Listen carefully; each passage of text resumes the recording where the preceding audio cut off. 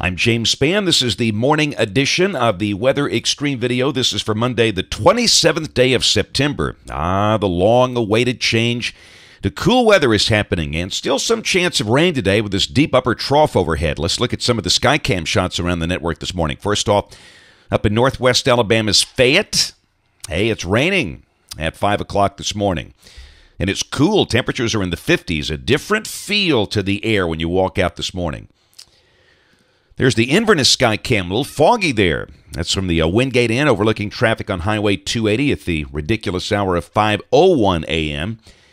And pretty much the same scene there from Trussville on Chalkville Mountain Road. A bit of fog there. And yeah, feels good. As cool as 55 this morning up in Haleyville. Coleman at 58, low 60s elsewhere. Birmingham at 63 at 5 o'clock.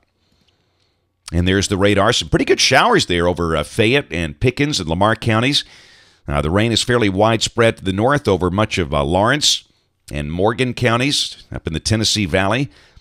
And again, with this very deep upper trough overhead, we'll have the chance of a few showers and areas of rain today. But after today, things look pretty dry. Off to the east of the trough axis, there is a risk of severe weather today. From Tallahassee up to Baltimore and Washington, D.C. That includes places like Savannah, Macon, Charleston, Columbia, Raleigh-Durham, Virginia Beach, and the Tidewater area. And the rain for the next 5 days. This is valid through Friday evening at 7 o'clock. And the biggest number is off to the east with a tropical low coming up from the tip of Cuba. And really, look at the western half of the nation, dry as a bone. And in Alabama, after today, we go dry for a while. Check the tropical weather situation. Matthew went inland and dissipated. And it looks like the one that's going to lift out will be a separate system. And more than likely, that will get the name Nicole if that happens. That's the one over the Caribbean. And things over the rest of the Atlantic Basin for now relatively quiet. And really, I think most of the action for the rest of the season will be that close-in stuff where the water has not been touched. Again, the Gulf is just ripe, and we'll see what happens. But let's look at the modeling here. This is the OZGFS valid at 1 o'clock today. Look at the trough over the Deep South. Goodness. Upper low is centered near Huntsville. And we wonder if in some of the showers today there could be a little small hail. No thunder, no lightning, just a few little, maybe pea-sized hailstones because the air top is so cold. Haven't had that in a long time.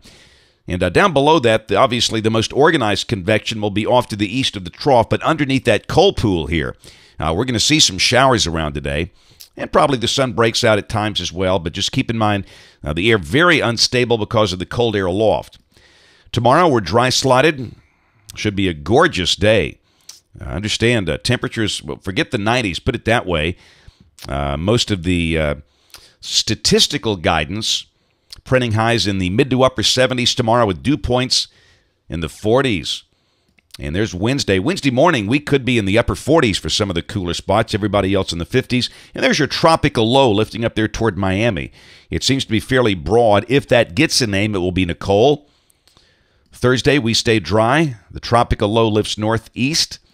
And on Friday, it's lifting out very quickly toward the Canadian Maritimes. And again, we're in great shape all week long. Highs probably in the low 80s by Friday, lows in the upper 50s.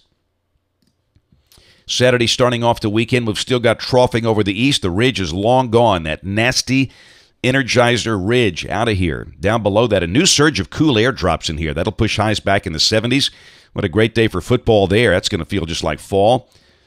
And Sunday, we might start the day in the upper 40s. And again, the high should be in the 70s. And look at that, another tropical low coming up off the western tip of Cuba. And Monday, that thing just kind of sits down there in the Yucatan Channel while we stay dry. So again, temperatures very nice this week. But after today, the weather will be dry. We'll go out there deeper in the month, 4 more days. This is the 9th of October. The tropical low is lifting northeast up toward the Bahamas on the 10th. East of Daytona Beach on the 11th, it kicks out. And again, nice cool air drops in here. And on the 12th, northwest flow aloft, dry weather. Look at the cold air over Canada.